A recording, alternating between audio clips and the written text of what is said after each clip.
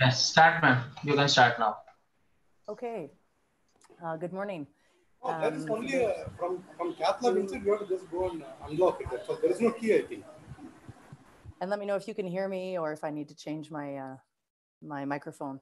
So good morning, my time. Good afternoon, your time. I'm Sarah Coles. I'm one of the radiologists from Calgary, Alberta. And continuing from our webinar last week, I'm going to talk about case-based review of musculoskeletal and spine intervention.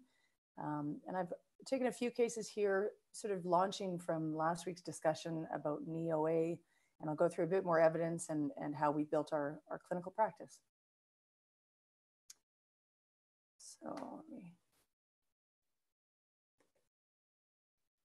So I'm going to go through case-based review, and we'll talk about joints, soft tissues focused on tendons and spine.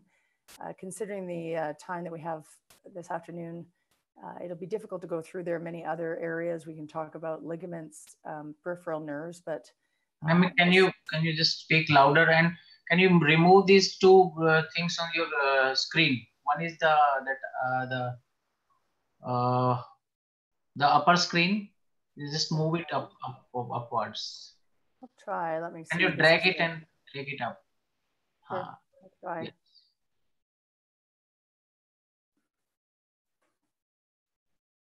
There. That's okay, ma'am. And just That's speak, ma'am, little loudly. Yes. Sure. Okay. Okay.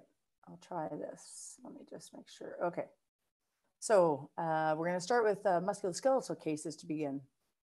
Just to review, last Friday we talked about image-guided, the benefit of image guidance for joint injections.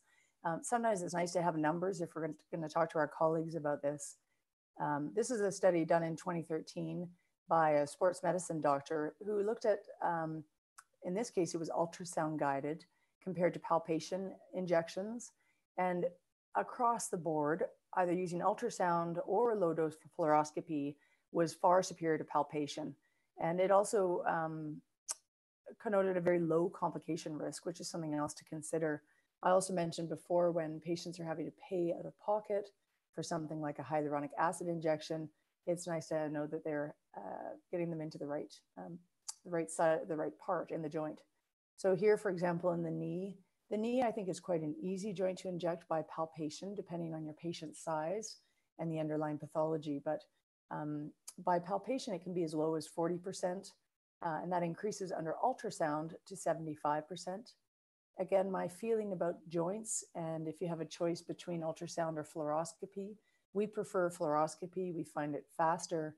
You can use intra-articular contrast to confirm distribution and flow within the joint. Ultrasound, I think, adds some technical challenges, so depending on the user's comfort. The other numbers here are more impressive. Certainly the palpation in the hip struck me as unusual at 100%. We'll talk about the hip in a moment. But the ultrasound with palpation for the elbow and glenohumeral joint, perhaps a bit higher, but we know with ultrasound guidance and in our experience, fluoroscopy, much higher numbers. So the first case I'm going to talk about is a 50-year-old male with known hip arthritis. This is based on a colleague of mine who presented at our clinic. Again, I'm using some of the shortened format. So CS stands for corticosteroid, HA stands for hyaluronic acid. So this patient had tried corticosteroid injections. Certainly they were effective for the hip OA, but it was frustrating for him. He's a chiropractor, and he found he really received only about 6 weeks of relief from it. And he was coming back looking for a more durable response. He was on the wait list to be assessed for a total hip arthroplasty, given the degree of his arthritis. And he was sent to our clinic for a hyaluronic acid injection. So we proceeded, and in his case, we did a combination injection. It had been more than 3 months since his last steroid injection, so we provided Cingal injection, which is a combination of corticosteroid and HA. That's a high molecular weight HA. And the screen on the image on your left shows the typical approach, and I'll talk about some of the technique for hip joint injections. You can see he has significant joint space narrowing, even in supine imaging. And we have our needle in place, and there's some contrast here in the joint, confirming position before we proceed with the injection. We always take pain scores when we do our injections, pre-procedure and post-procedure. And patients can give a post-procedure score quite quickly. We're not having to wait. Typically, we have it within a few minutes of their procedure or as they're on the way out of the procedure room. So in this patient's experience, he came in with a 5 out of 10 pain and immediately went to 0 out of 10.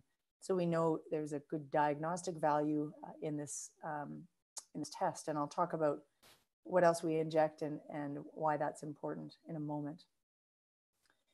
Interestingly, though, 4 hours later, he called me and he said, look, I'm having a lot of discomfort in this hip.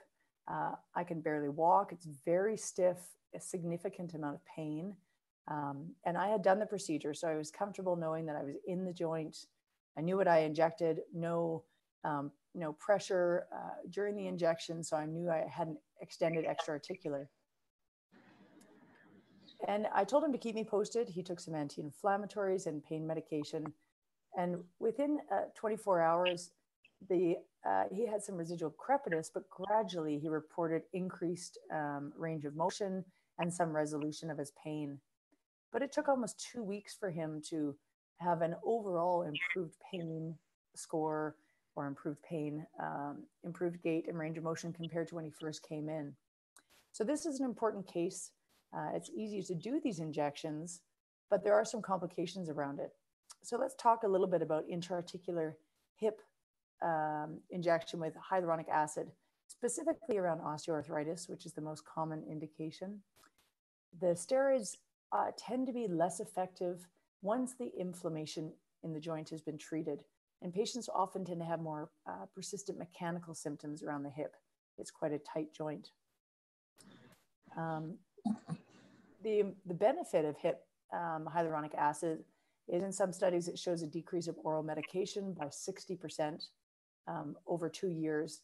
This is one of the markers that we're looking for success of these injections. And it does provide increased range of motion and improved function. This image is a bit blurry, I apologize, but it's similar. You can see some spurring around the joint and our typical approach right at the lateral femoral head neck junction.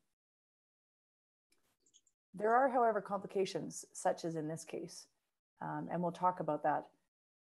But the most important thing about hip injections, despite the prior palpation-guided study, is these really should all be image-guided. Even ultrasound, we polled some of our sports medicine colleagues who use ultrasound in our area, and many of them defer to us to do these injections. In a larger patient, it's very hard to see the joint and hard to know that you're intra-articular. So fluoroscopy here should be king, and this should be the primary route of injection. The hip is a unique joint. It's tight, and I reference you to the image on the right.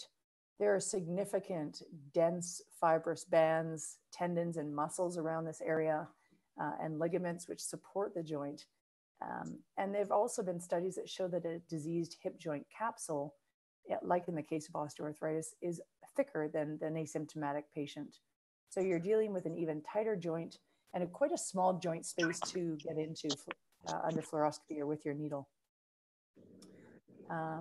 There's a study here I referenced by Riviera, done in 2016, where they reviewed 270 patients who had high molecular weight hyaluronic acid injected into the hips. They've reported 0.5 transient synovitis in the first 24 hours. And interestingly, in a lot of these studies, which I'll show you in a moment, there's very little reporting of complications or adverse events, which makes it hard to understand how many of these people are really presenting, are we following them close enough, and what is this process? The reason we're particularly interested in the hip is that in our practice doing these injections, certainly when we first started doing hyaluronic acid injections in the hip, we had complications. It accounted for about 30% of our complications in the hip joint. So it's quite significant. And certainly we wanted to have a better understanding of what was going on and how we could make it better. So just a quick reference back to, these are some of the studies I talked about in last week's webinar, but just to show you the relative paucity of reporting of adverse effects. So here are 4 big studies talking about hyaluronic acid therapy. This was relevant to the knee. And of these, any adverse effects, only 2 of the 4 reported these adverse effects, and the overall serious adverse effects were reported in 3 of the 4 studies. There are also local adverse effects that were referenced, and again, these were reported in only 3 of the 4 studies, although there were many more studies as part of this presentation by Dr. Bandari. And it just goes to highlight the limited data that we're working with. Just to clarify here, Dr. Bandari had gone through these studies, and the local adverse effect injection site flare-ups were considered pain, swelling, and arthralgia. And we'll talk about the different type of adverse effects in a moment. So 3 main complications, and this is based on my personal breakdown and what I see in our practice. So things to be aware of when you're injecting hyaluronic acid in any joint. The first we consider injection related. This is often iatrogenic, could be related to your technique, to the volume that you're injecting, perhaps you're pericapsular, perhaps you didn't let the freezing work before you injected the joint. The second is what I call substance related. And this is where some of this data that we're seeing is coming out, although it's quite thin. There's been described a granulomatous reaction, and I'll talk about that more. I think that's what happened in our prior patient here in case 1. And of course, the final is the dreaded true septic joint from an infection. Overall, the reactions reported in the literature related to hyaluronic acid range from between 1 to 30%. Obviously, this is hugely variable.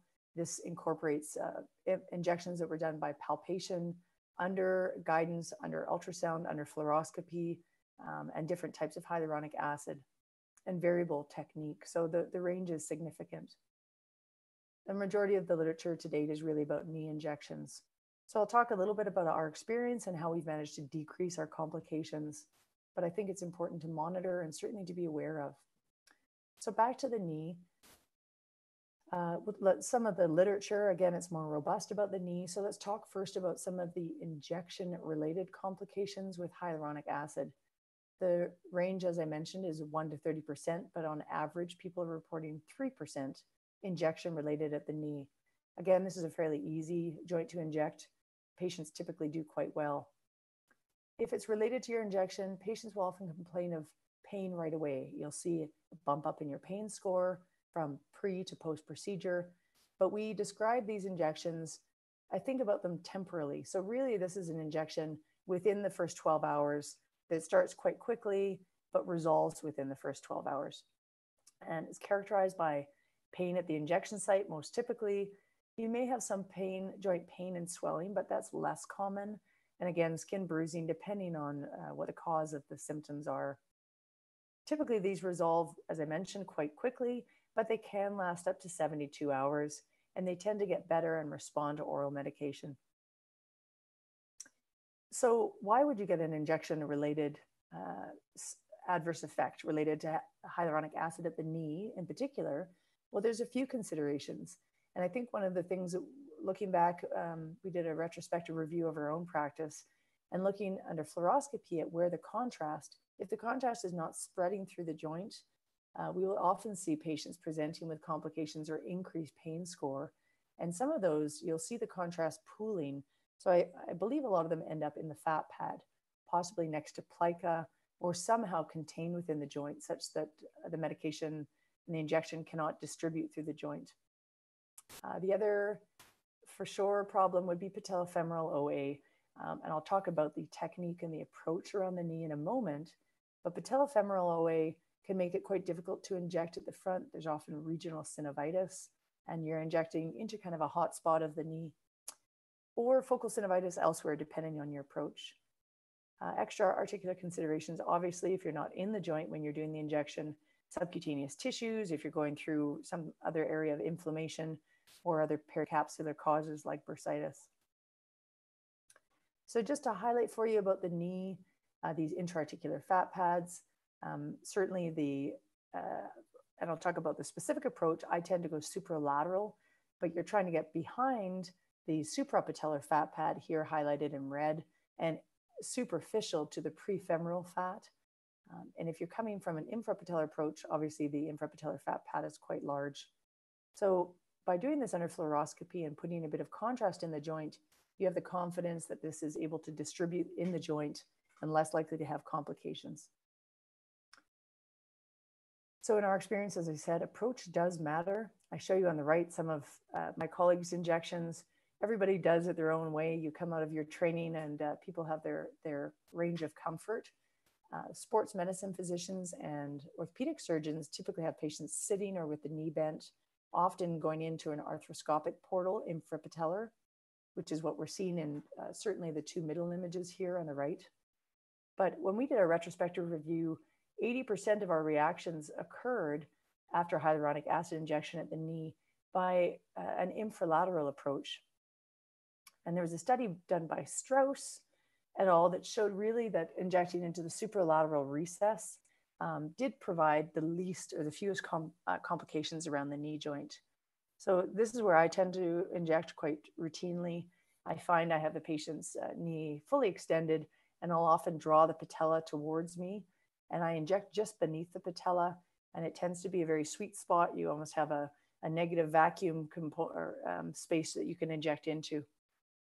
But ultimately, you need to be comfortable and confident in your specific needle technique for consistency. So that's the injection. Certainly any other joint around that you're injecting, you can have similar issues. I mentioned the hip already being a very tight capsule. Certainly that's at risk of pericapsular complications or intra-articular complications that are iatrogenic. So let's talk now about hyaluronic acid complications related to the substance. So what we're injecting is causing the problems and the adverse effects. And this is what we know about this so far. This so-called pseudoseptic or granulomatous response to hyaluronic acid injection in a joint results in a flare that starts not immediately, but after 12 hours. So it gives us some temporal separation from the prior injection complication. They report in the literature between 1% to 3%. And we'll talk about that a little bit more in a moment.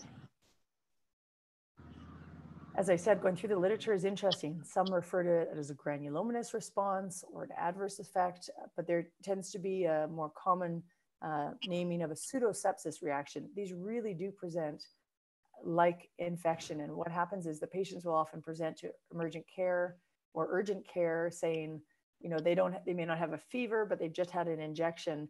And in our experience, our emergency colleagues interpret this as an infection in the joint and often go in and aspirate out the hyaluronic acid and start patient on antibiotics. So I think it's really important that we're aware of this, and the more that we can manage it ourselves and have an appropriate management algorithm is really important. Otherwise, these patients are treated incorrectly. It is definitely characterized by much more inflammation and swelling compared to the type of the iatrogenic causes. And as I said, starting at about 12 hours. So what is the cause? Could there be another iatrogenic cause? Is it related to the some mechanical problem of this injection, the viscosity of this hyaluronic acid in the joint? Is it a sensitization reaction? Well, the literature to date would suggest that there's a microcrystalline aseptic response, which is a type 4 immune response. So this is not an allergy. You'll hear patients say, I've had an allergic response before. I think this is more an intra-articular, they talk about this aseptic. The crystals are important though. We are seeing crystals in some of these reactions. And I just mentioned that some of the prep, the skin prep, might have ammonium salt in it. And that's been shown to, if you use these ammonium skin preparations, when you inject hyaluronic acid into the joint, these can crystallize in the joint. So that may predispose your patients to these reactions. The most important thing about this is typically it's self-limiting, but you may be required, either you or your primary care colleague, to provide some short-term care for the patient. That's pain management. anti-inflammatories, and rarely, if it persists, you may need to go into a joint aspiration to exclude infection and consider a steroid injection, which we do very rarely in these cases. Interestingly, these pseudoseptic responses related to hyaluronic acid in the joint are more common with those patients who've had repeated HA injections, not the first injection, typically the second or third. In my experience, if this happens, the next time we try a different hyaluronic acid, a different type, and typically the patients no longer have a problem. They seem to be associated with higher molecular weight hyaluronic acids, as well as cross-linked hyaluronic acids. And for those of you who were on the webinar last week, the unfortunate thing about that is that these are the preferential hyaluronic acid injections for any joints. Higher molecular weight and cross-linked molecular weight have better response and last longer in the joint. So it's unfortunate that they may also be associated with this pseudoseptic reaction. So what are you looking for? Clinically, before, as I mentioned, typically 12 to 72 hours. In our experience, often even beyond 12 hours, up to 24 hours after an injection. So really able to separate this from an iatrogenic cause. And the patient is presenting or calling with severe joint pain and swelling, but they remain afebrile. Typically, these progress over the first day or two, and there may be no response to conservative therapy.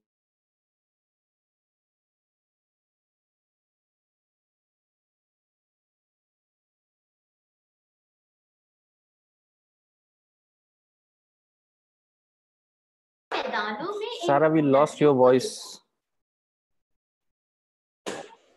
Within 72 hours, come back to our clinic so we can clinically assess them.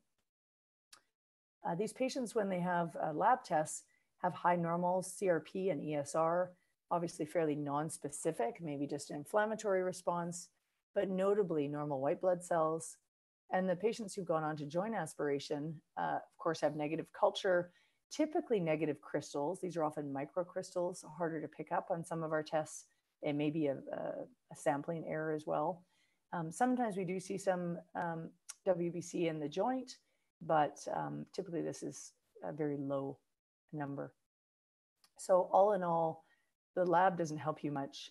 Really, the most reliable information here is knowing that you've injected hyaluronic acid into a joint. The temporal presentation of these patients, not immediately, but usually within a day or two, more with pain and swelling, remaining afebrile, and you're trying conservative management. The septic joint, it's important to know, obviously this is the one you're wanting to exclude, but we need to know this is very rare, assuming that you're using good aseptic technique. A meta-analysis of 18 studies showed just one case in over 2,200 studies. And really, regardless of what you're injecting, it's not specific to hyaluronic acid. Studies show the risk of a septic joint is the same for injecting hyaluronic acid or saline. But notably and comfortably, these are very rare.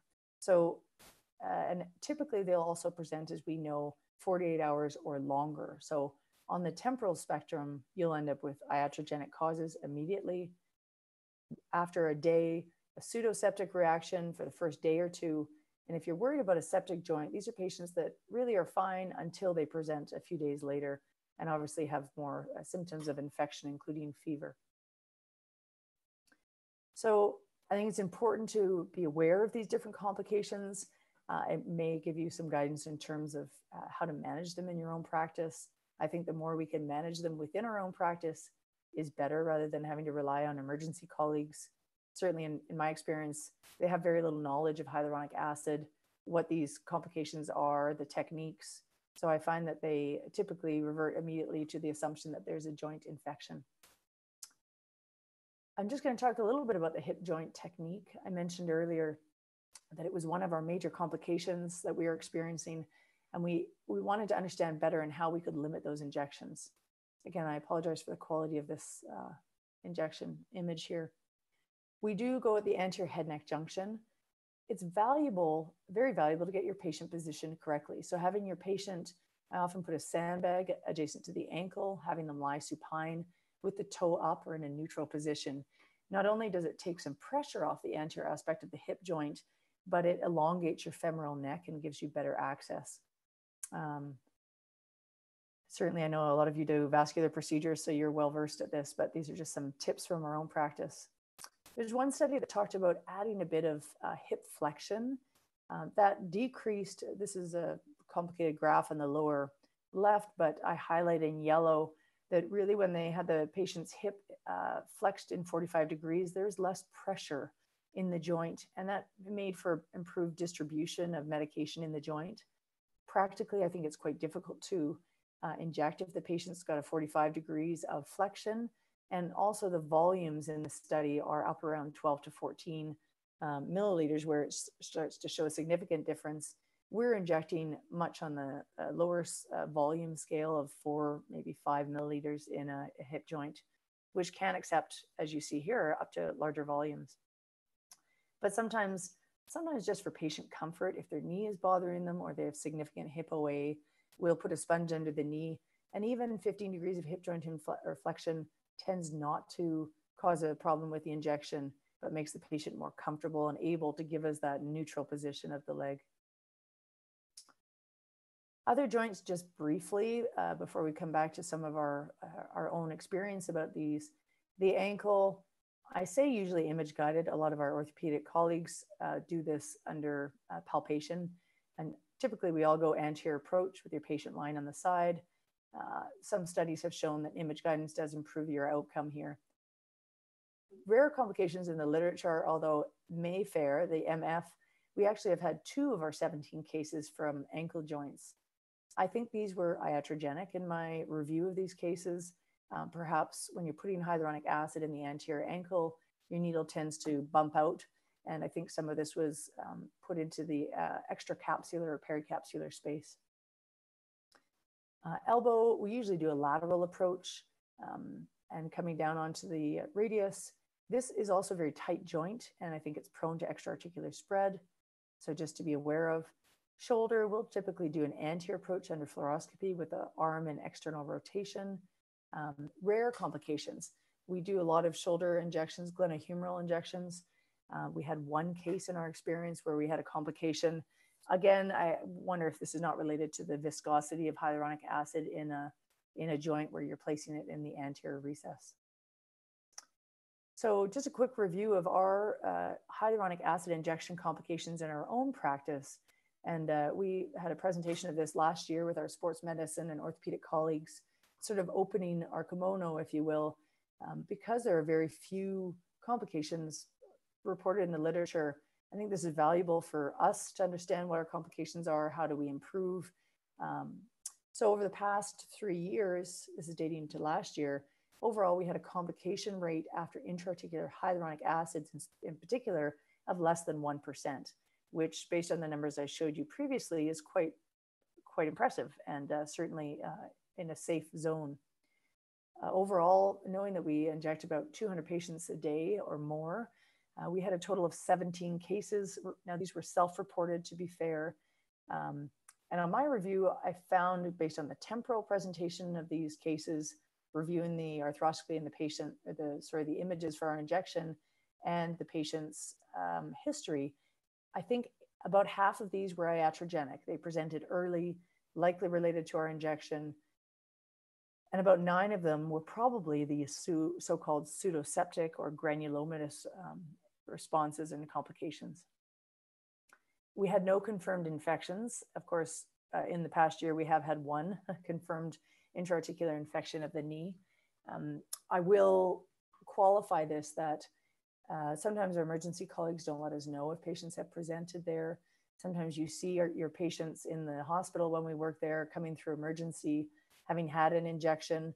I'm always very interested, where did they have the injection? Was it at our clinic? So some of the data is hard to get, but we do ask all of our patients to call us and to report immediately if they do have complications, and most are fairly forthcoming about that. Interestingly though, and specific to the hip joint, we were having a lot of specific complications initially. So back in 2017, early 2017, we began to routinely add a small dose of intra-articular anesthetic when we did these hyaluronic acid injections, just to see if it made a difference. And it sure did. We had an overall complication related to more the hip, decreased from 2.5% to 0.6%. And we also had a decrease in the injection-related complications from about 50% of those specific cases down to 30%. So now, since 2017, we do routinely add a small volume of intra-articular anesthetic. We use 0.5% bupivacaine, and depending on the joint, we'll use anywhere from 0.5 cc to a maximum of 2 cc. And I think there's a few-fold reason why this is.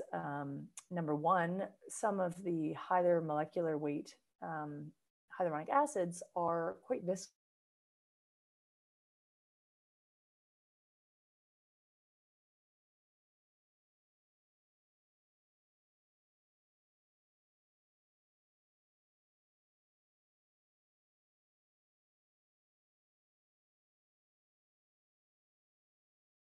Sarah can't hear you. So I think by adding a little bit of anesthetic, you're making it less viscous and improving the chance of it spreading around the joint. Sarah, could you just repeat that last sentence? Sure, sorry. When we do the injection, it's adding a little bit of anesthetic to these very viscous hyaluronic acids. I think it obviously decreases the viscosity and perhaps let the hyaluronic acid spread more around the joint.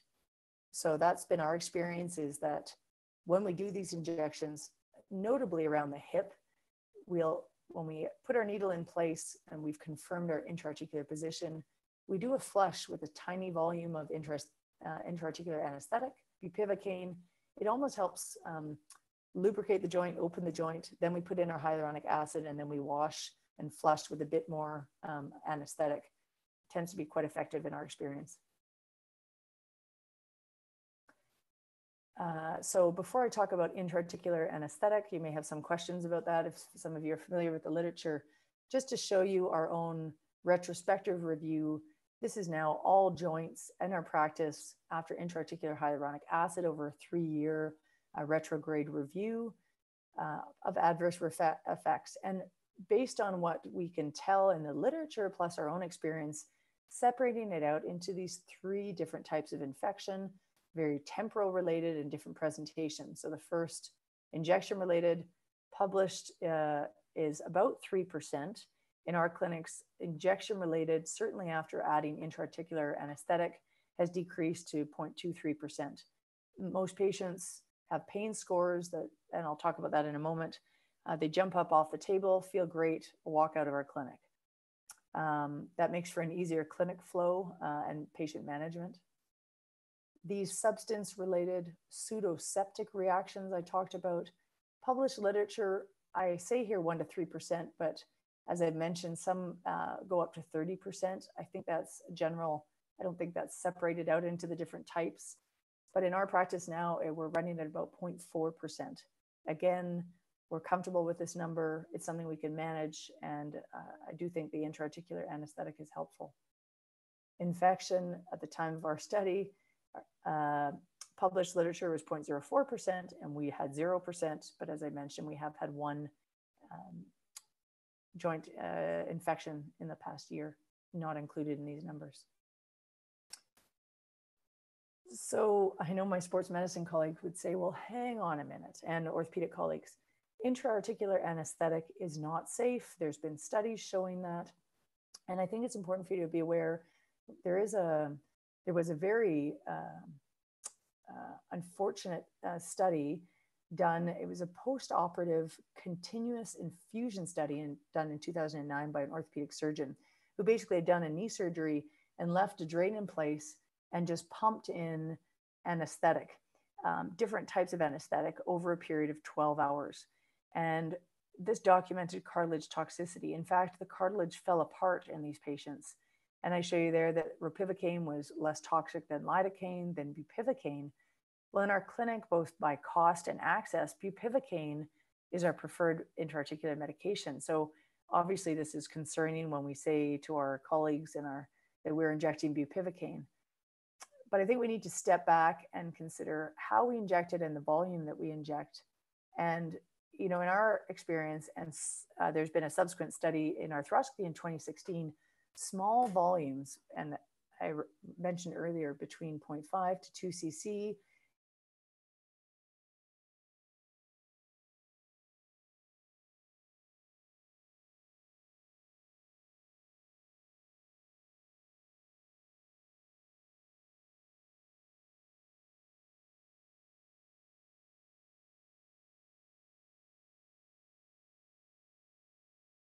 the biggest benefit in our experience is it allows a pain score to be obtained.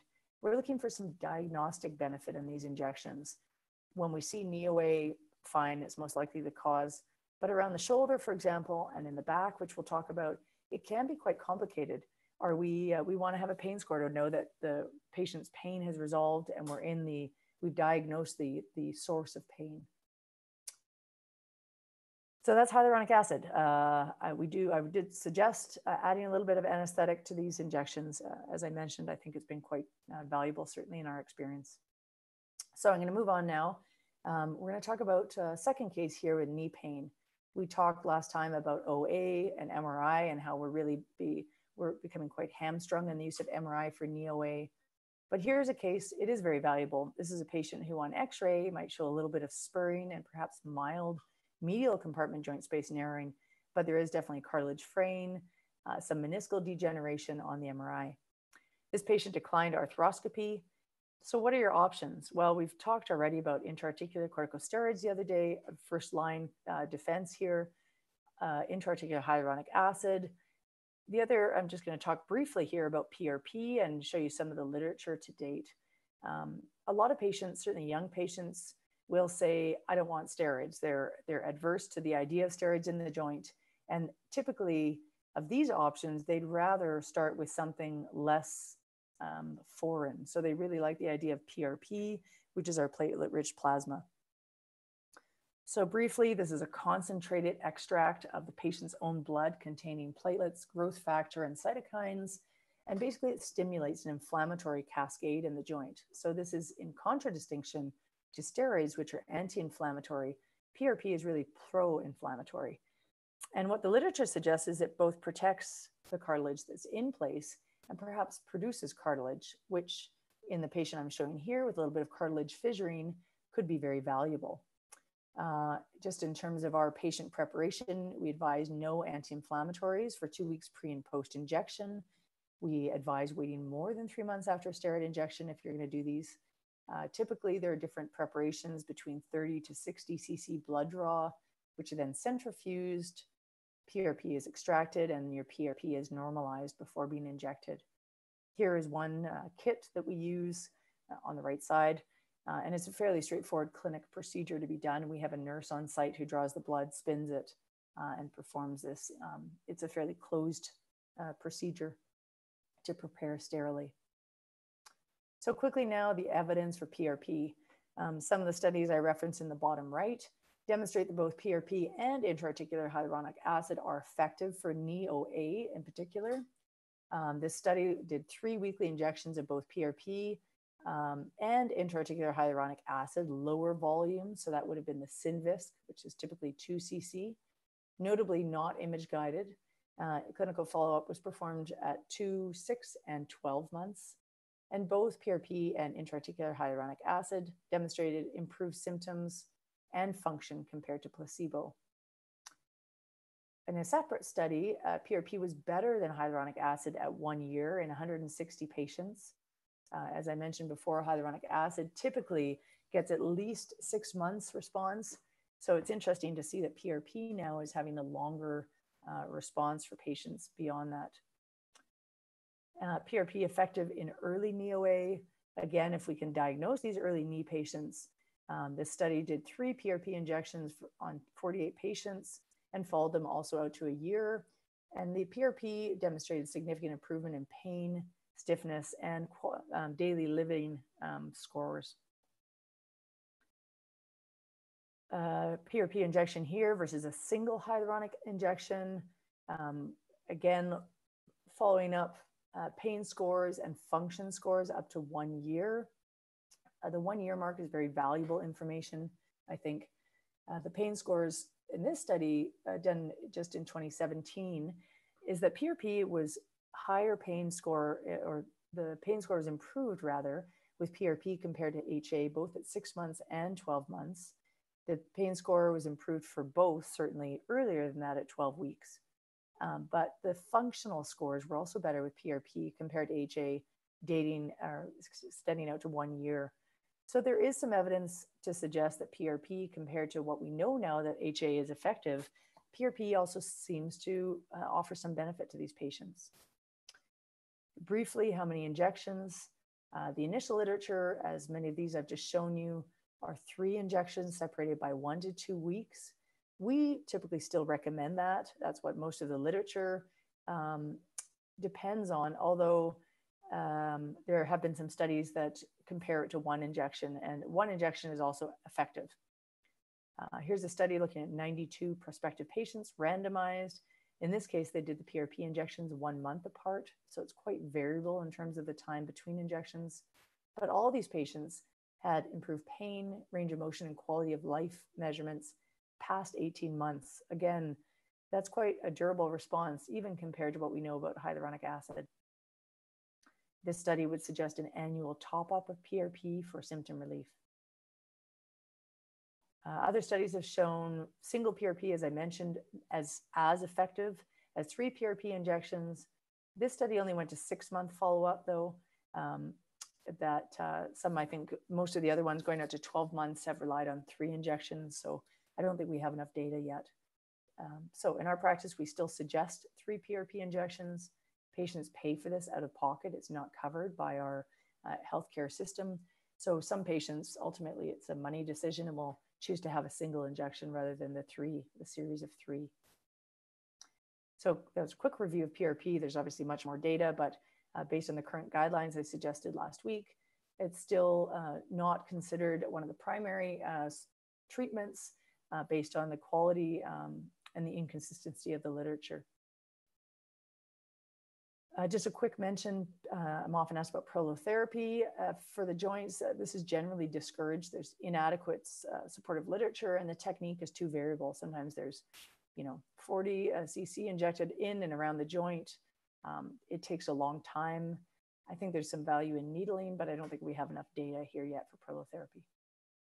So just quickly then, our joint injection algorithm. Steroid will do typically for all patients. It's covered in our system. I think it deals with the intra-articular inflammatory component that we talked about last week. And you can repeat these, but no more than every 3 months. If there's no response or the patient's had too many injections, so more than 300 milligrams a year, then that's when you're going to start to go on to hyaluronic acid. I just put the Cingal, that's the combined steroid hyaluronic acid on the left. There is a separate offering now that you could just go straight to. Hyaluronic acid, there's no limit to the number of injections patients can receive. Usually we do 1 injection, suggest they go away and come back when their symptoms return. Often that's not till 1 year, depending on the degree of inflammation and osteoarthritis in the joint. We'll often suggest a steroid injection before, and then wait 2 weeks before hyaluronic acid if they're not having Cingal. If the patient chooses to have PRP, we'll often suggest it as a 3rd step, but as I mentioned, some patients prefer just to start directly with this. There's no harm in that. And as I mentioned, we advise 3 injections, and we advise the patient is better for early arthritis. It may not help in end-stage arthritis.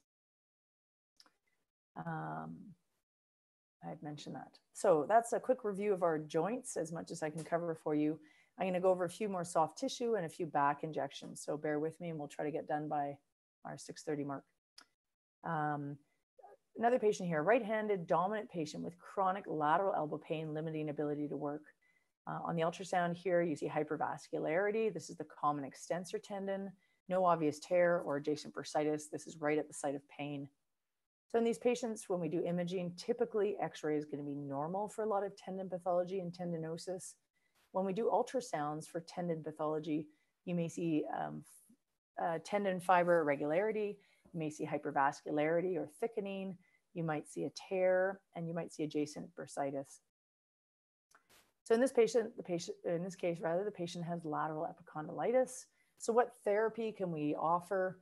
Well, we typically will do a primary steroid injection next to the tendon. I'll talk about that in more detail in a moment. The benefit is confirms the diagnosis and provides some symptom relief quite quickly. Steroid injections specifically to the lateral epicondyle, the literature is tending to discourage that altogether. We tend to suggest one maximum of 2 injections separated by at least 3 to 6 months. We know that repeated steroid injections will weaken the collagen, putting the tendon at risk of rupture.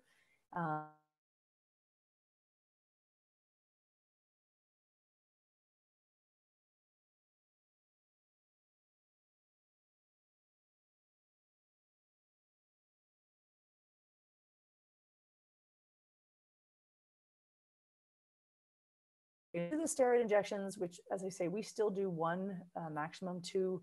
Here's what we're looking for: is we're trying to put the steroid to the left. I've tried to label the common extensor tendon just above the lateral humerus, and we're doing a peritendinous injection labeled on the right there in red, where we put 20 milligrams of a corticosteroid and 0.5 cc of bupivacaine just above the tendon. So you've done this injection, and the patient responds initially very well, but they have continued lateral elbow pain that comes back 6 weeks later. And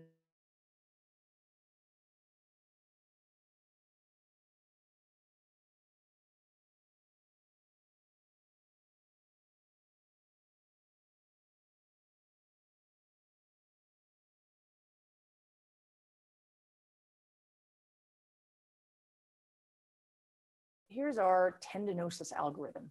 I apologize, the changing from different PowerPoint presentations has altered some of my, my arrows. But basically, we start with a peritendinous steroid injection. If appropriate, we'll do a second one. But sometimes if the patient's response is limited, we'll go on. The next thing we suggest is what we call a tenotomy. This is needle tenotomy, not to be confused with the tenotomy performed by our orthopedic colleagues. So what is it? Well, this is something we can do easily under ultrasound guidance. And basically, it's a needling of the tendon in the area of maximal hyperemia and tendinosis. And this is really, they think is creating sort of a controlled but an acute injury. As you know, a lot of tendinosis is subacute or more typically chronic. It tends not to be a lot of hyperemia in these cases.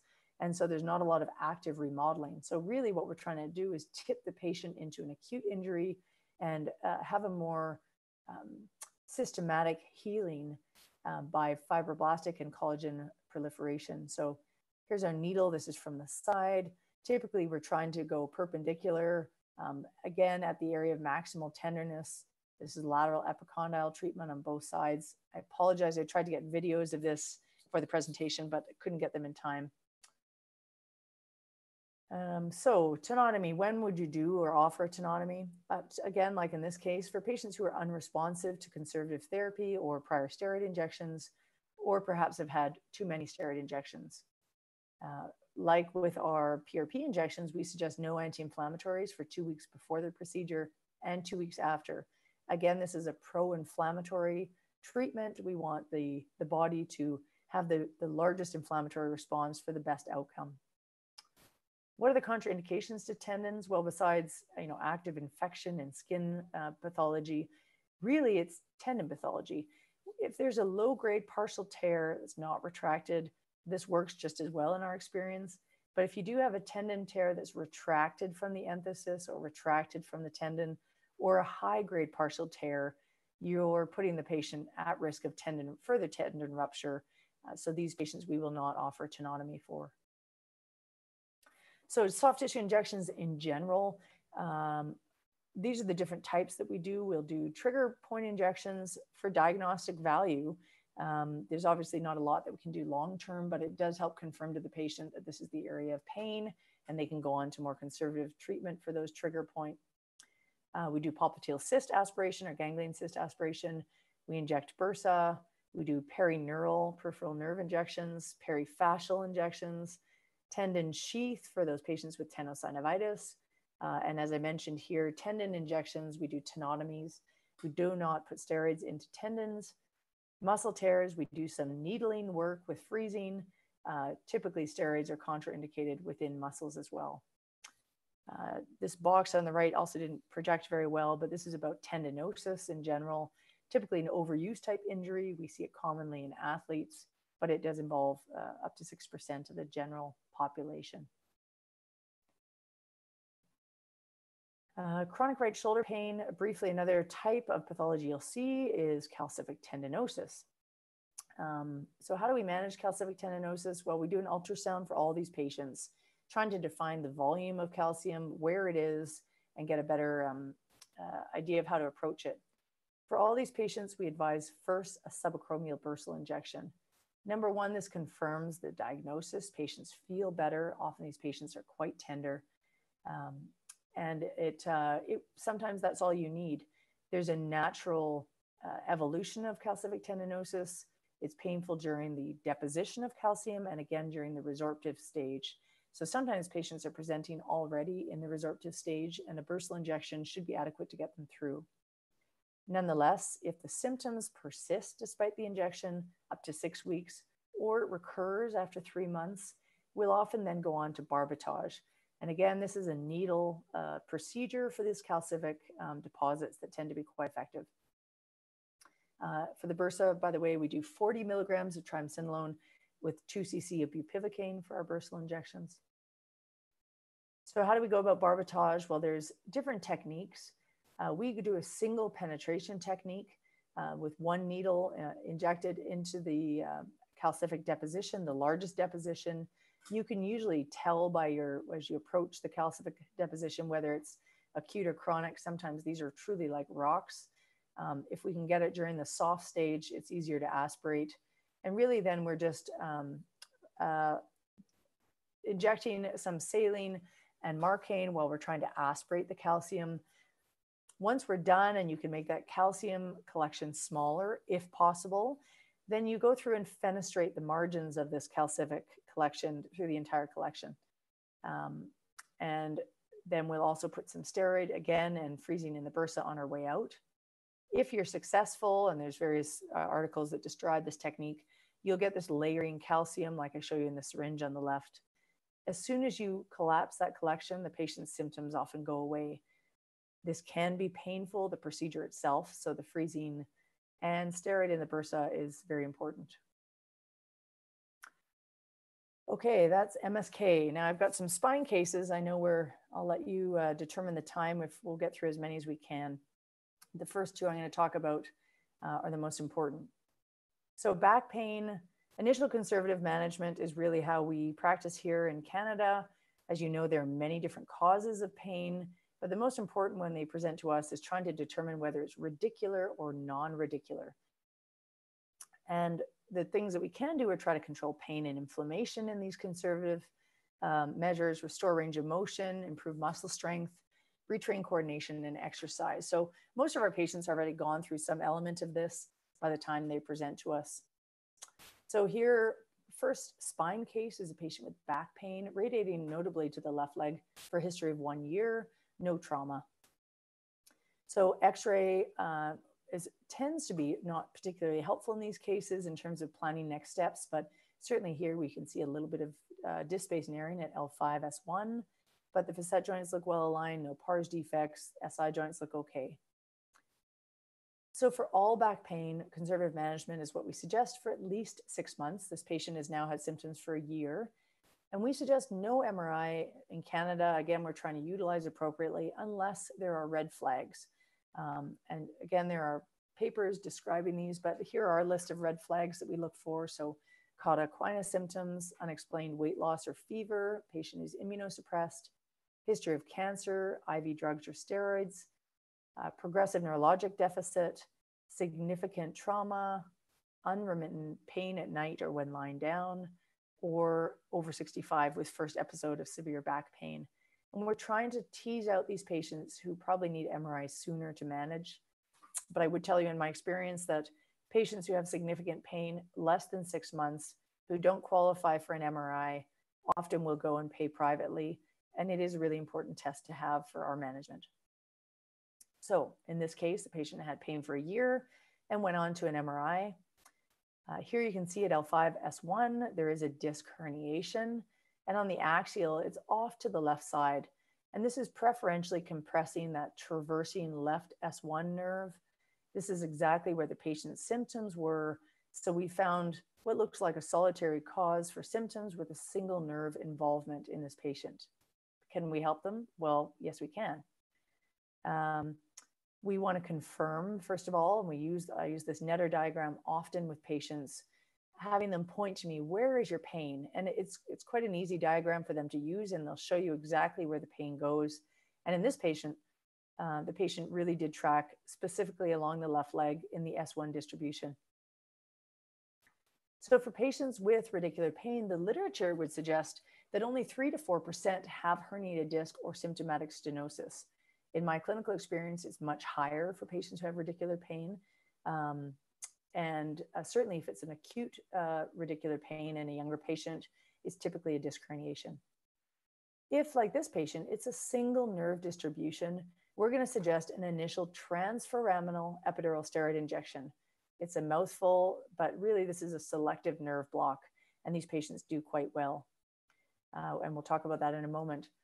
Just pointing out that there's in Canada and maybe in India that there's a choose wisely.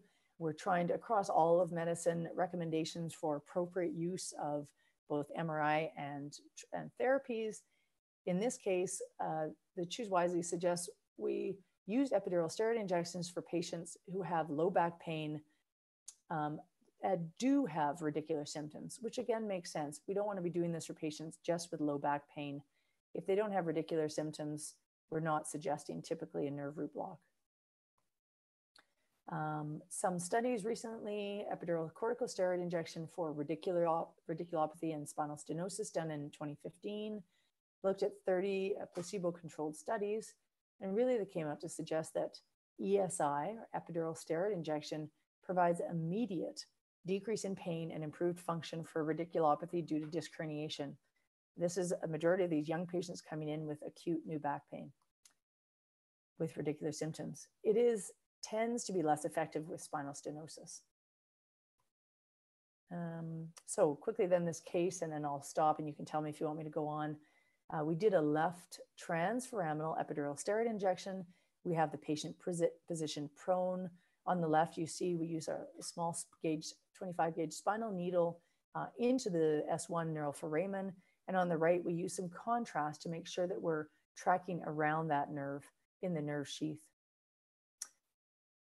And so our technique, once the needle is positioned in the correct foramen, we use a lateral to check our depth and make sure we're at the right level.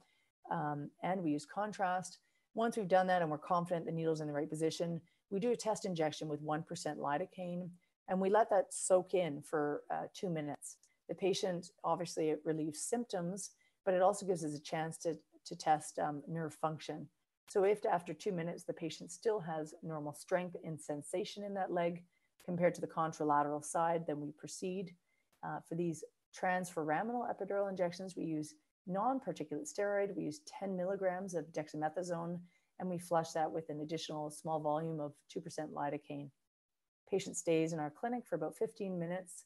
They'll often have leg numbness, but they shouldn't really have weakness. So really we want to watch them just to make sure that they're steady before they go home. They're not allowed to drive. They'll often have someone with them. And we're recording our pre and post-procedure diagnostic pain score. So in this case, the patient's pain score went from 9 to 0. This is an effective treatment.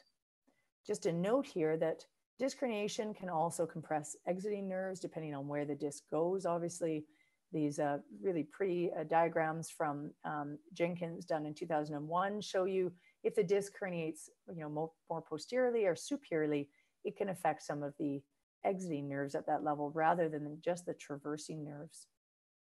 So really, it's important to choose your selective nerve block, your transforaminal epidural steroid injection based on your MRI, coordinated with the patient's symptoms. So I'm just going to pause there and make sure we're okay for time. Would you like me to continue? I think you should continue. It's very, very interesting. I will carry on, but please stop me if you want me to stop. We've got a few more cases here. So just quickly, can we do this in the spine? Well, cervical spine rather, yes, we can. So here's a case, for example, a 40-year-old patient with left C6 radiculopathy. You can see on the x-ray, there's some disc-based narrowing here at 5.6 with spurring, but otherwise the spine looks not bad. Patient went on to MRI, and the MRI certainly shows multi-level disc bulging from C4 through C7, but the patient has quite a specific radicular pattern. Now, I preface this by saying in the cervical spine, as you know, with the brachial plexus, there is some overlap. The radicular distribution can be less clear than in the lumbar region, but nonetheless, I think we need to be specific in terms of how we treat and choosing the best level based on the findings. So in this patient, they're off to the side here, parasagittal.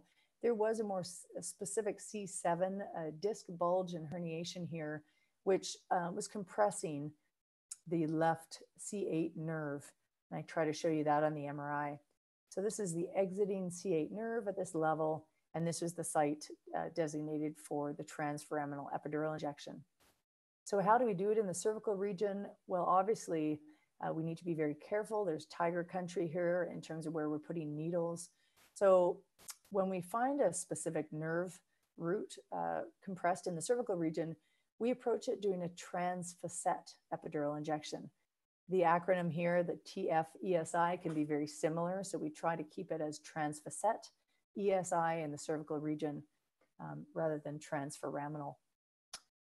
So here's a separate patient done a little bit higher up. On the right at the C4 level, in this patient, our case patient, we would have put a needle and basically you go right into the adjacent facet joint. So in our case example, it would have been C7T1. In our sample here that I'm showing you, I don't have the follow-up for that other case. This is a C4, C5 facet injection. And basically what we do is like any other facet injection, you're going to put your needle into the facet joint and confirm with contrast. Then you keep downward pressure on the needle as you distend that facet joint capsule with the goal to rupture it. So we'll often put contrast in and distend it. Once distended with contrast, I switch my needle to a lidocaine, 2%, and you continue downward pressure. These can be difficult physically to do, but eventually the facet joint capsule will rupture and you'll see that contrast distribute along the nerve. And once you've seen that extravasation, we inject 10 milligrams of dexamethasone for these transfacet injections. Again, afterwards, we'll monitor the patients for about 15 minutes, and we do keep track of their grip strength in both hands to ensure it's symmetric. And we'll document a pre and post-procedure pain score. So are these safe? Certainly, we do not do interlaminar epidural injections in the cervical region. There have been some patients who've had strokes, but these transfacet selective nerve blocks epidural injections are quite effective. So here's a review done in 2009, for example, where they did a retrospective. They'd initially looked at a retrospective study with 4,600 patients with only 2 serious complications.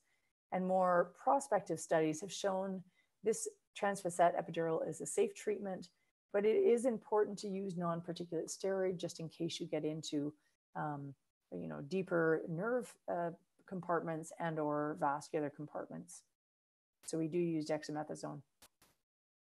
So yes, you can do selective nerve blocks in the cervical region with caution and with comfort. Another case here, 69-year-old with bilateral posterior leg pain radiating down to the ankles. The patient describes some weakness and it is worse with activity. So this seems to be a radicular pattern, but it involves both legs, which makes our approach slightly different. We're not dealing with a single nerve root here. Here's a spine x-ray for this patient.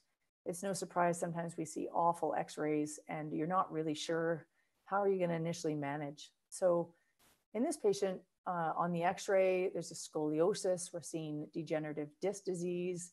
There's retrolisthesis, anterolisthesis, significant facet OA, probably some element of spinal stenosis. So how are you going to manage this very complex patient? Well, In this case, MRI is important, very important to really track out what could you offer for the patient. Again, one of the Jenkins diagrams on the left showing how both disc disease and facet OA can result in foraminal narrowing, but also central canal stenosis. So this is the patient's MRI on the right. You can see multi-level disc bulging, DDD. You've got some degenerate change between the spinous processes, the facet OA off to the sides. So we need to come back to the clinical presentation here. The patient has bilateral leg pain that seems ridiculous. So we're going to assume that there's an element of central canal stenosis and nerve compression. And really the way to manage these patients is to get to the safest, most superior level to inject. So in this case, we're looking here is at L4, L5, an axial oblique level through this shows certainly an element of central canal stenosis. There's some facet OA, ligamentum flavum thickening, lateral recess narrowing more on the right than the left. And at L5, oh, and I should just go back. What's important here though, and I haven't shown you the T1, there's a little bit of fat, but not a lot of epidural fat. And that is important when we're planning our approach for this procedure that I'll talk about in a moment. Here at L5, S1, there's also central canal stenosis, facet OA, there's some antrolisthesis, and I don't show you the T1 here, but there is a little bit of epidural fat that was accessible here. So what are our treatment options? Well, I think we need to go with non-surgical conservative measures, obviously rest, oral medication, maybe bracing. Most patients have already gone through the rest and oral medication by the time they present to us. So what we can offer them before surgery, which again, many of these, which I think this is a complicated surgery, and the most spine surgeons would prefer every other conservative measure first. So what we do offer them is an interlaminar epidural steroid injection. So in contradistinction to the transforaminal, here we're providing a more central injection of steroids that should bathe multiple nerve roots and provide some treatment for both exiting and traversing nerves, so more than one nerve, and can treat both sides. So how do we do this? Here is a diagrammatic representation showing a posterior approach. We usually do parasagittal approach, which I'll show you in a moment, but basically a needle injecting into the epidural space. And that the green is showing you where that steroid should bathe. It'll go around the traversing nerves and it should be extending out on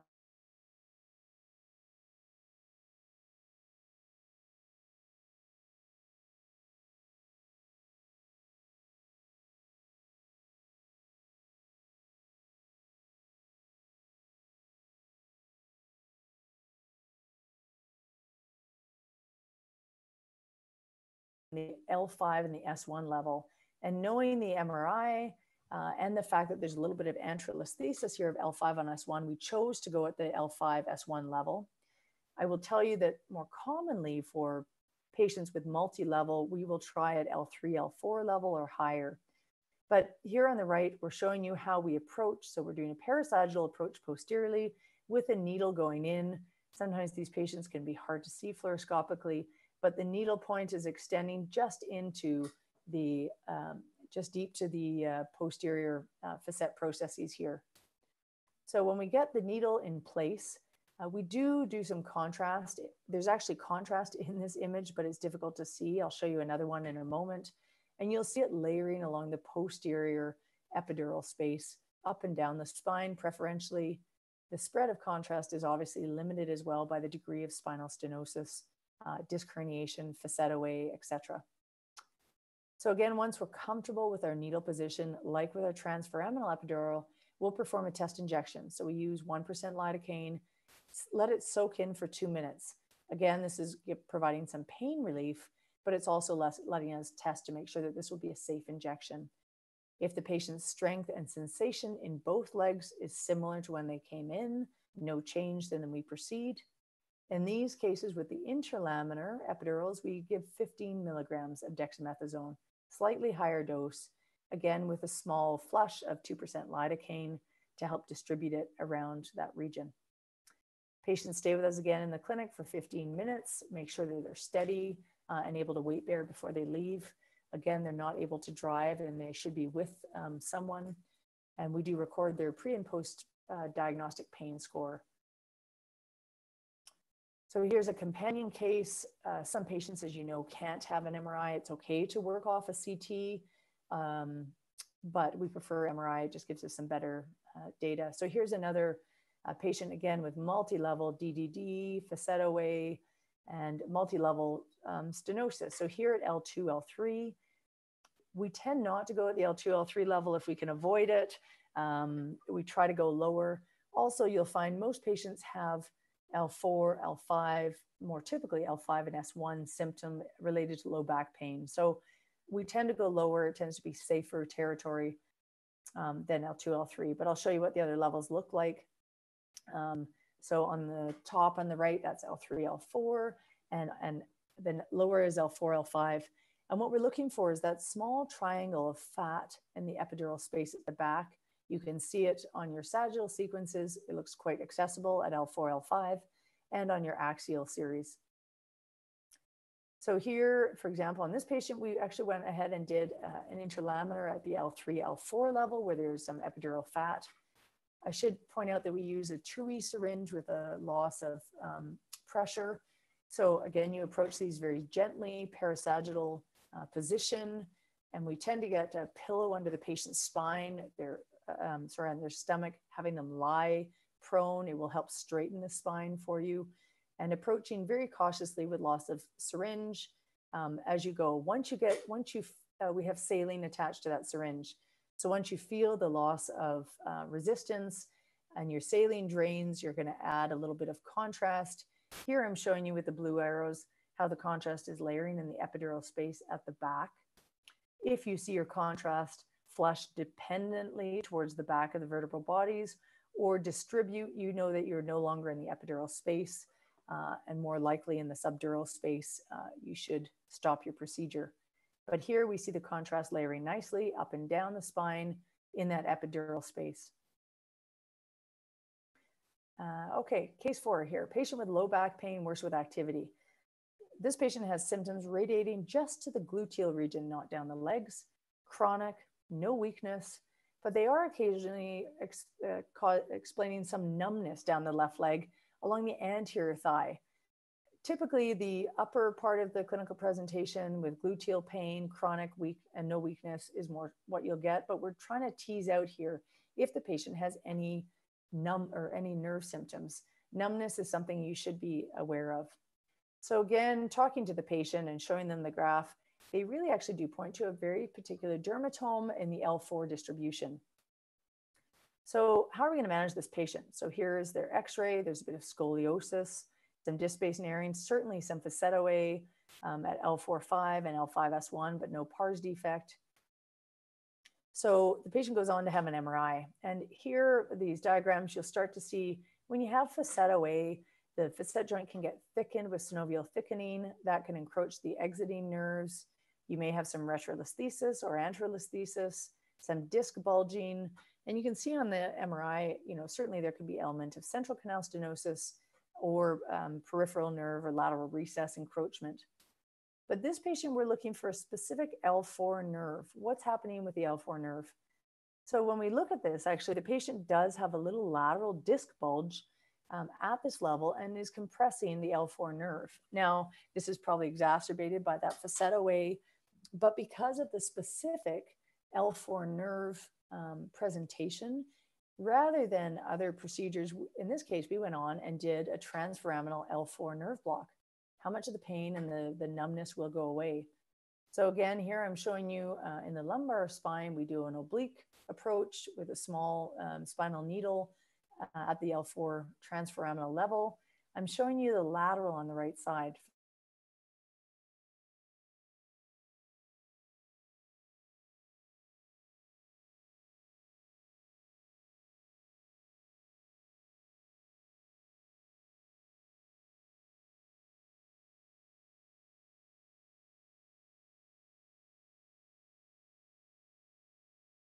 Went from 9 to 0, which would suggest that a lot of this pain is coming from this nerve.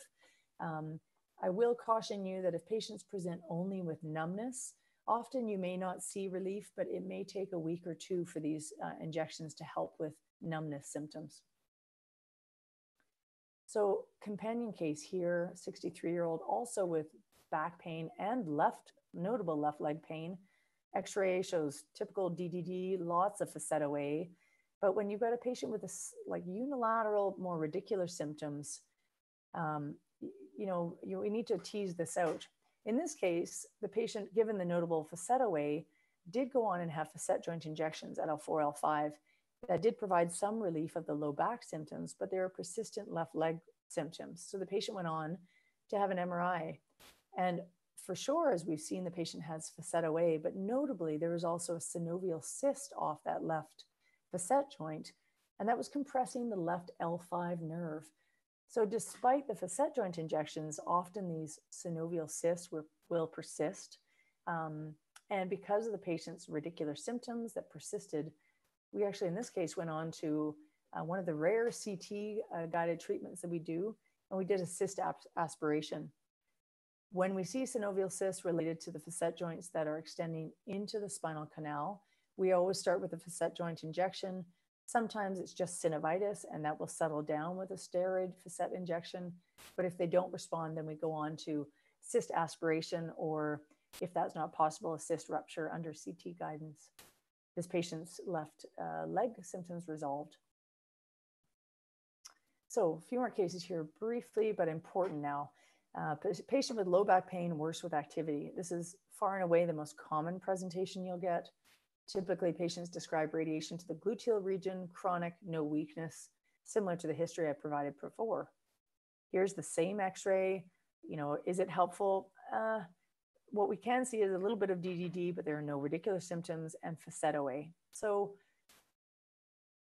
we, in this case, the yellow is highlighting the facet joint where the patient, sometimes it's hard to tell which facet joint is inflamed, but certainly the patient has L4, L5, and L5, S1 facet OA. And so we'll often offer an injection at each level. And we try to tell the patient to be very careful in trying to keep track of which injection was most effective, so we can limit future injections to just the level where they're most painful. Often the patient will have multi-level OA, but typically it's just one or two levels that are the cause of pain. So in this case, given the patient's distribution, they can often point to you under fluoroscopy where it hurts if you need some guidance. And this patient had L4, L5 predominant symptoms. So on the right, you can see we've gone on to a 4-5 facet joint injection. And it was done bilaterally. The patient's pain score went from 7 to 0, which would suggest that the facet OA at L5 or S1 rather is not contributing to the patient's current symptoms. So facetogenic pain is a huge burden of disease. Facet joints, as you know, can be affected by osteoarthritis, but importantly, they can also be affected by instability, whether there's a pars defect or just OA causing instability or some regional ligamentous damage. These patients often present with paravertebral low back pain, worse with extension and rotation. And typically they do describe a little bit of radiation, but you need to tease it out because it won't typically go below the gluteal fold. And they won't have any radicular symptoms down the leg or neurologic defect. So conservative treatments, heat, exercise, core strength. What can we do for needle options? Here there's a multi-phased approach. We can do an intra-articular facet injection, which I've just shown you. If that's effective, we can go on to provide radiofrequency ablation, but they have to have medial branch blocks before we can provide an RFA. If the patient is unstable or there's significant facet OA, sometimes they'll go on to have a decompression and stabilization surgery. So imaging facets, just briefly, we like to add the oblique views to get a better view of that Scotty dog and to look for pars defects. We do pars injections, but of course, these might be more related to stability rather than active inflammation. The flexion extension views are helpful to find different levels that might be involved. There was a study recently done which would suggest that perhaps doing a supine view, a lateral x-ray, might be more valuable than an extension radiograph. You're using the patient's body weight to look for change in alignment of the spine and so some level of instability. Here's a CT scan showing facet OA significant at L4, L5. This is the same patient from earlier. There's also L5S1 facet OA and DDD. So another way to try to find out what is actively remodeling is to do a bone scan. So in this patient, we've done a CT SPECT, which shows uptake at the L4 or 5 facet joints bilaterally, and also notably at L5S1 disc space. We'll talk about the disc space in a bit. There's unfortunately not a lot that we can do by needle therapy, but facet joints we can help. So the study showed that by actually doing a bone scan, it can help predict the outcome of joint injection. So in patients with multi-level facet OA and DDD who can't really give us a specific level, we'll often suggest a bone scan with CT SPECT first, which will help localize where to start. Sometimes the bone scan is negative, but if it is positive, it will really help limit your injections and your therapy. Pars defects, again, just as I mentioned, important to find. Often these patients will have pain, may respond to injections, but I find they tend to respond more briefly. Often it's more related to instability or secondary degenerative changes. So what do we do for these? Well, we'll do these facet joint or pars injections. We do start, as always, with steroids. And the benefit is to decrease that synovial thickening and swelling and regional synovitis that's often chronic. It also helps, I think, increase the viscosity of the intra-articular synovial fluid. Sometimes it makes those facet joints move better and patients have less mechanical symptoms, but certainly it's a variable response. What else could we do? What about HA? What about PRP? What about saline? Well,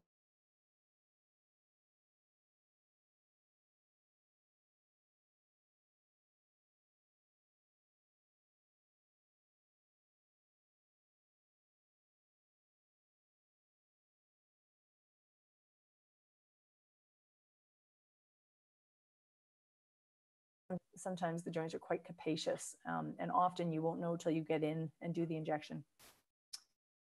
There was a study put out a few years ago suggesting that hyaluronic acid is more effective compared to corticosteroid for short-term pain relief and long-term functional improvement, but that both have similar short-term functional improvement. I have done some hyaluronic acid injections into facet joints. You need to be careful.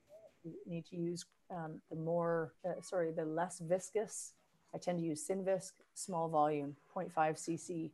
And you need to be quite careful. It's hard to ensure you're getting the hyaluronic acid into these tight joints. The patients do quite well.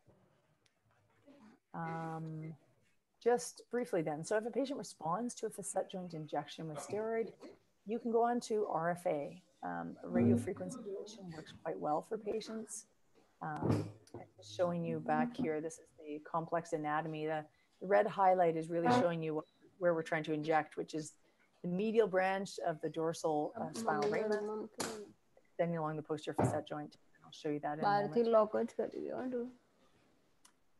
So RFA, radiofrequency ablation, you're ablating the nerve supply to the facet joint and hoping to relieve the pain.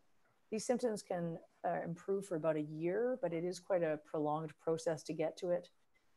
Your success really depends on your patient selection. So all patients must have a medial branch block before, where you do 2 separate diagnostic blocks at each level. So it's quite labor intensive and can be expensive to find the right patients. We do 2 separate blocks, MBBs, one with bupivacaine and one with lidocaine. We blind the patient and then we track their pain response over the next 8 hours. So these are just anesthetic treatments. If the patient's pain score goes down by more than 50% with both of these diagnostic blocks, then it's a reasonable patient to go on to RFA. So there's lots of literature out there about setting up an RFA program and patient selection. I would say our RFA wait lists are very long, and the process to getting there is, as I said, expensive and labor intensive. Here's an MBB. For each level that you do each facet level you do 2 injections. And if there's adjacent facet levels, you'll do a 3 injection, as we've done here for L4-5 and L5S1 facet joints. Patient responds well, so you go on and you can do a radiofrequency ablation. last case here, I believe, 45-year-old fit woman with chronic low back pain, worse with activity, worse in the morning, limited response to medication. She did have facet injections at L5-S1 and no response. So there's a 45-year-old woman, somewhat crippled by pain. So, and no ridiculous symptoms. These is important to remember what I always describe as the largest facet joint, which is the sacroiliac joints, immediately below your facet joints. In this case, your pain localized over the posterior pelvis. For those of you who are old enough and are familiar with the 80s jeans pockets, which are now coming back, if you ask the patient, if you're going to put your hands in your 80s jeans, is that where the pain is? And they say, yes, this is likely sacroiliac, tends to be just below and just lateral to the typical facet distribution. So in this case, this 45-year-old woman, we inject the right SI joint and her pain went from 5 to 0.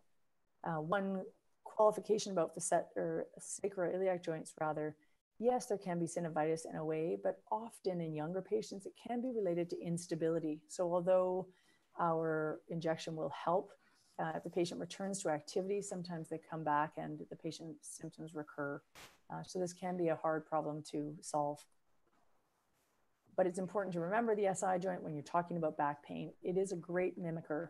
It can be buttock pain. It can be lower lumbar spine pain. It can also radiate to the groin. Sometimes you can get pain that radiates below the gluteal region into the leg, and sometimes below the knee, according to some of the physiatry literature. I would say predominantly to at least the gluteal region and possibly the upper hamstring. So just to be aware, it's also a very difficult clinical exam. So ultimately, diagnosis is often based on injection. Osteoarthritis, instability, and sacroiliitis, common causes of pain at this joint. Just briefly now, DDD, this is our same patient from earlier. We've got disc disease at L5-S1, and we know it was active on bone scan. Unfortunately, despite the uptake and the remodeling here, there's not a lot that we can do. Sometimes before surgery, a surgeon may request a discogram. And in this case, we'll do a paraspinal approach under CT guidance into the disc and doing an anesthetic injection. If the patient's symptoms resolve from that, the surgeons often consider that a reasonable patient to go on for surgery. But really, other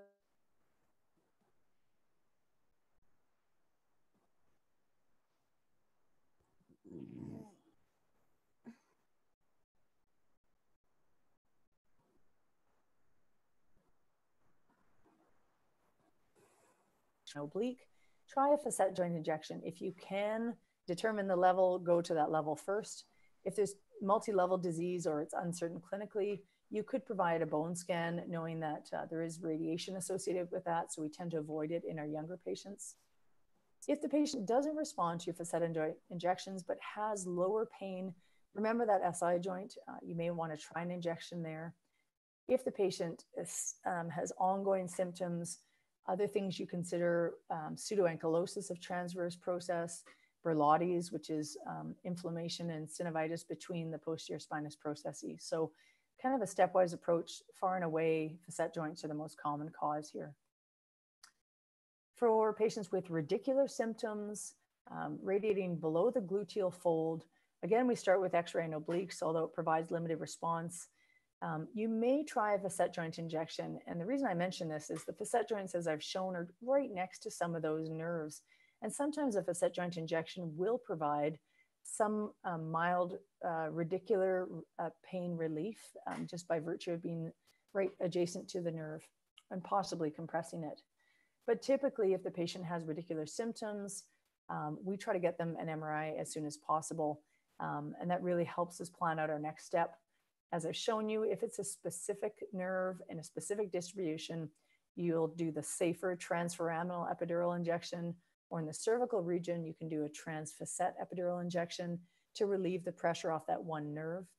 If there is multi-level, multi-nerve involvement or bilateral involvement, it makes sense in the lumbar region to go interlaminar, more central, where you can approach multiple nerves and provide hopefully the patient with less diagnostic, but more broad pain and symptom relief.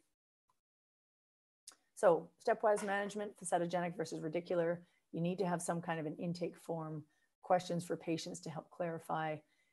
But the injection certainly in our community provides significant diagnostic value. Even if the steroid response is limited, it will help direct other conservative or possible surgical therapy. So a little long, thank you for your attention, and I'm happy to answer any questions.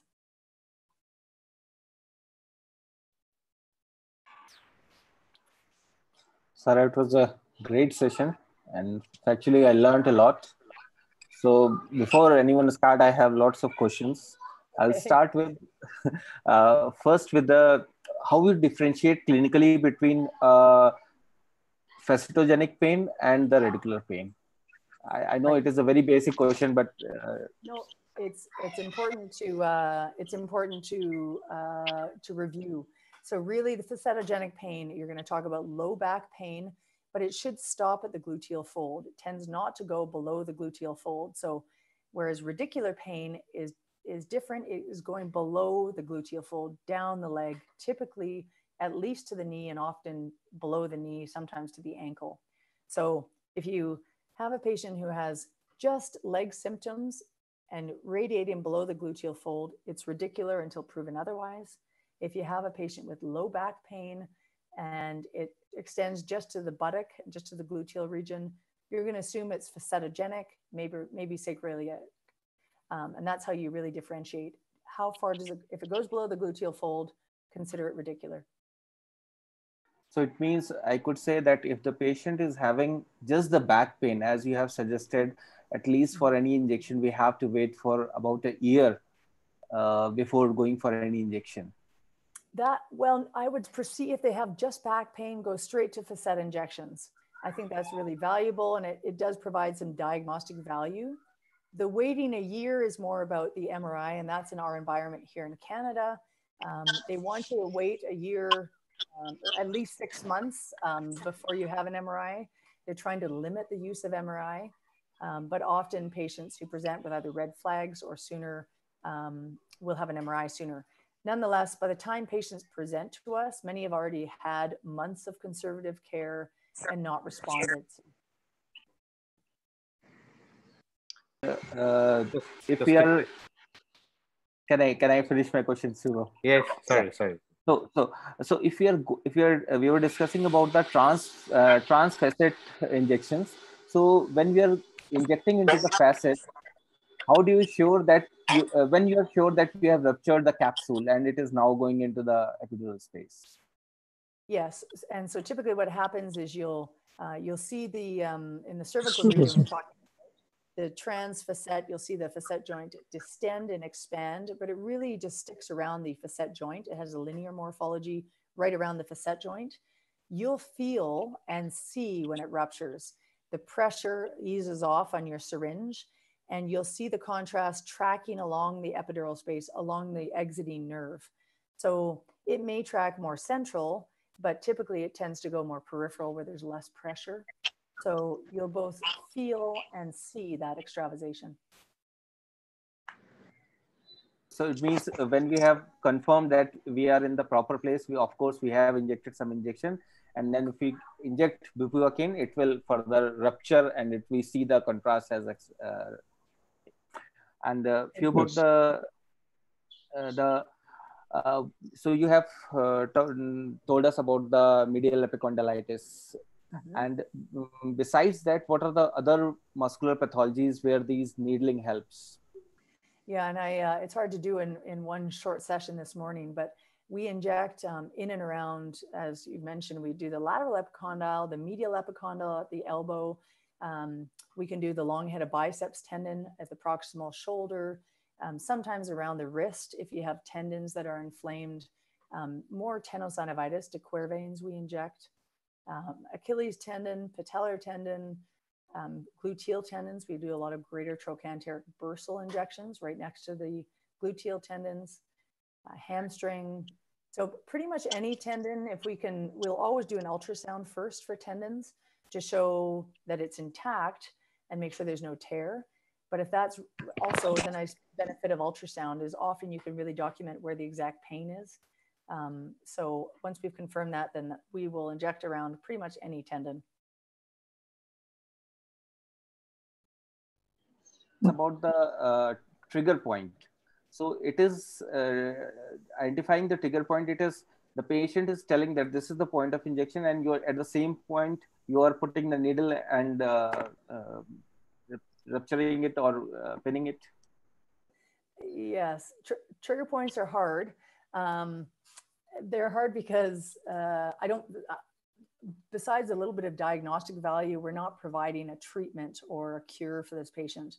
But often we find with trigger points, patients have had series of therapy, whether chiropractic, physiotherapy, massage, and there's a persistent local area of pain that they can't figure out. And so exactly as you mentioned, we put a needle in.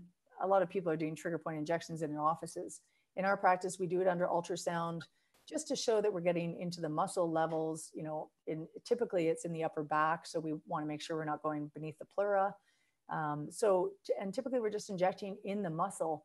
And I found that somewhat helpful. A lot of these upper back and trapezius kind of chronic muscle injuries, strains, pain. By doing a trigger point injection, it gives us the confidence, if the patient's pain goes away with some anesthetic at that level, to say, look, this is a muscle-based problem. You know, massage, acupuncture should be treatable. Occasionally for these patients, if it really is muscle-based, we'll trial Botox, which I haven't talked about today, but sometimes we do intramuscular Botox just to help relieve some of that tension and tightness in a muscle. Regarding this barbotage treatment, you basically inject the needle, break the calcium, inject them some saline, and then repeated aspiration. So in one go, how much you inject? Means 1 ml you inject it, aspirate it, or how do you do? Can you explain it again? Sure, yeah, and there's a few, again, some of the literature will show you different techniques. As I said, we use the single needle technique, which is within one deposition, we're gonna put the needle in once. Others will do 2 needles in, so you're aspirating or you're injecting saline and aspirating on the other side. I think one needle poke is really valuable. It will help, you know, you're just blotting with a syringe with saline and a little bit of freezing. And often that's enough to get some of the calcium out. Moving the needle around within the calcium collection, and you might find, hopefully you can get enough calcium out. Depends. Sometimes you can inject in. If it's a rock, you can't inject at all. Typically though, you can sometimes get up to 5 cc into a calcium collection. And you'll see it expand and then collapse as you're aspirating it out. And then really beyond that, we're just injecting into the bursa, which is the steroid and the freezing. You mean that the steroids are given adjacent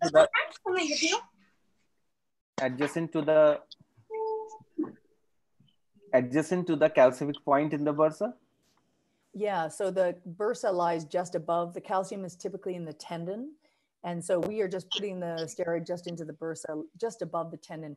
As you're withdrawing your needle, you'll inject saline or freezing, and you'll see it distend the bursa, and that's where you place your steroid and freezing. Thank you, Sara. Now others can ask the question. Just one quick question.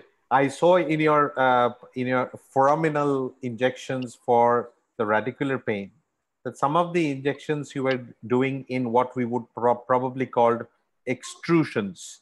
So protrusions, extrusions, sequestrations. So we were taught that that sequestrations are surgical, extrusions are mostly surgical, can be radiological, protrusions radiological. So how far do you stretch your injection thing when you're, for radicular pain? Well, and I think a lot of it comes back to, in these cases, how the patient's doing. A lot of the surgeons actually like having these injections because regardless of what the disc looks like, whether it's protrusion, extrusion, if the nerve is compressed and we can do this injection and the patient's entire symptoms go away, then the surgeon has the confidence to say, okay. It's a diagnostic as well. Exactly. So maybe I can wait. Maybe this will dry up or, retract with time. Let's wait on surgery versus if it's a really big disc herniation, one nerve, often we're doing it more for symptom relief before the patient can get to surgery. Does that help? Okay. Yeah. Yes. Okay. No, that's logical. Okay. Thank you. Any students have asked questions? Yes. So Dr. Trupti has asked, how do we manage pseudosepsis following HA injection?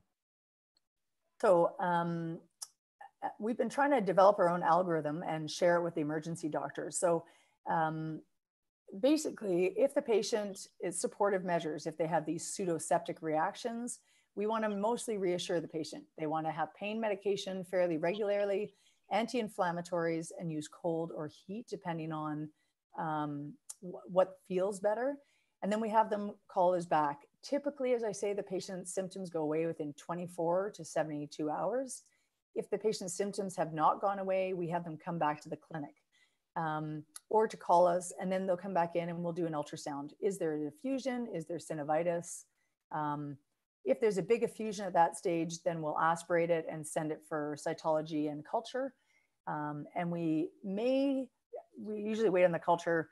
We'll aspirate, only if there's an effusion and only if the symptoms have really not resolved after at least 72 hours. Typically, we'll wait till a week out.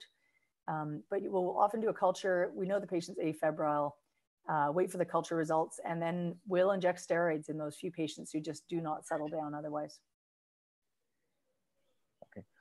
I have one more question. For the larger joints, if the joints are having effusions, so do you aspirate the fluid before injecting it to increase the concentration of the drug, or you just inject it and leave the?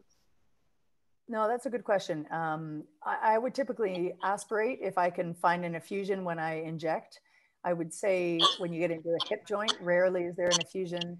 Glenohumeral joint, yes. Maybe some of the upper extremity and knee joint, yes.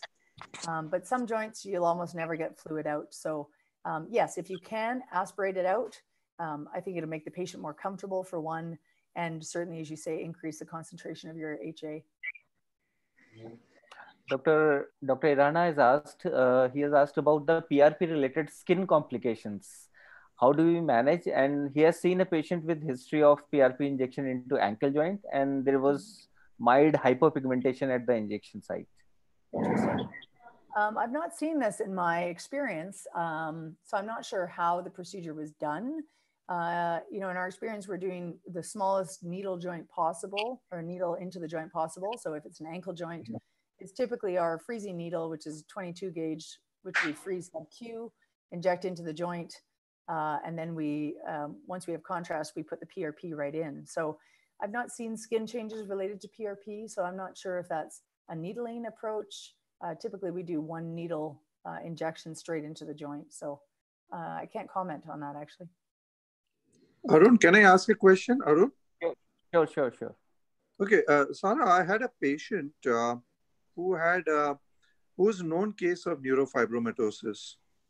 And he had radicular pain along the left sciatic nerve and some amount of tingling also along the nerve in the foot region. And when I saw his MRI, there was eccentrically placed nerve sheath tumor involving the sciatic nerve as it came out of the sciatic foramina. Okay. So I was talking to all my colleagues how to handle this.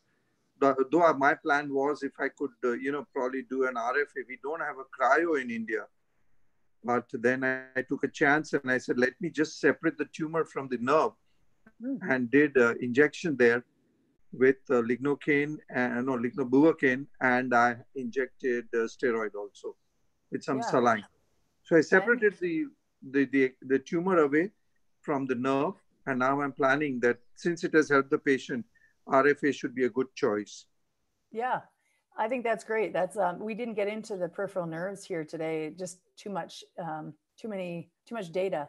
Yes, but for sure, we more and more we're quite peripheral nerve injections are really valuable. Again, helping you like what next? Do the symptoms go away? Are the symptoms attributable at this level? Is it higher? Even in the spine, there's discussion about pre or post ganglionic injections. which I haven't discussed in detail, but I think But that's great. RFA will work. Do you think RFA will be good for? It's a nice size tumor, about 1.7 centimeter. Yeah, listen, I think if you can separate it away from the sciatic nerve and get it out of the range, that's going to be your biggest concern. Yes. So, you know, without seeing it and knowing how close it is, right. It's the burn. I can send you the images. I can send you the images. Yeah. Yeah, send me and I'll share it with my spine colleagues, and it's nice to see what people are doing. Yep, sure. Dr. Pushan has asked regarding the case with the scoliosis with the disease as multiple lumbar levels. The patient has complaint of weakness. Isn't it the case for surgery because motor weakness can often progress to foot drop? That's a really valid point. Absolutely. And a lot of our injections we provide in a clinic with spine surgeons. So we sort of have a multidisciplinary practice here. So this patients are often assessed by spine surgeons. Certainly that's a complex back, and that patient should probably go to have decompression and fusion. The surgeons often like us to do an injection, sometimes just for symptom relief because the wait lists are often many years out. But often there are some other patients who have contraindications to surgery, and is there a way we can manage their pain otherwise? So we try to be appropriate in terms of our injection, make sure we're getting it in a right and safe place that will cover their symptoms to provide some diagnostic benefit for our spine surgeons. So yes, no doubt, this is not replacing surgery. This is a corollary and perhaps providing some diagnostic benefit. Dr. Shashi, sorry, Arun.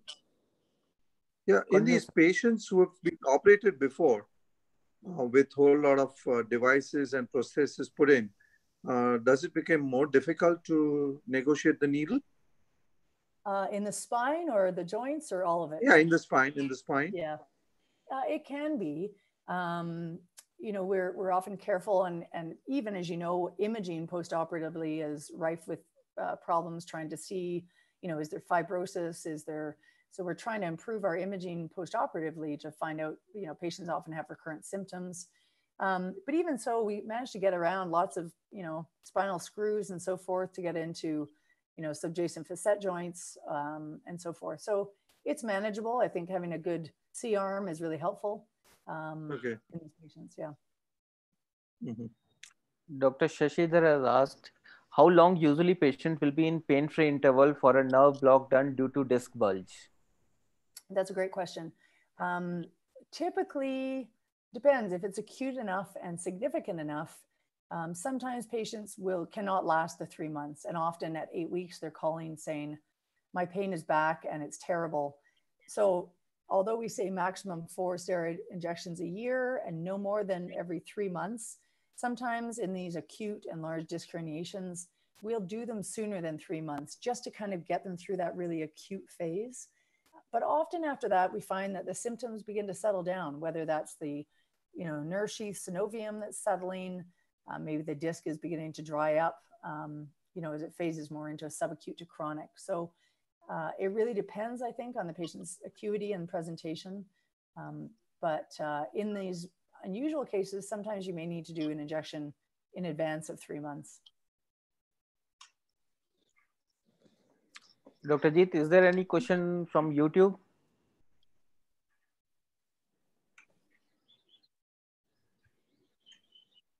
No.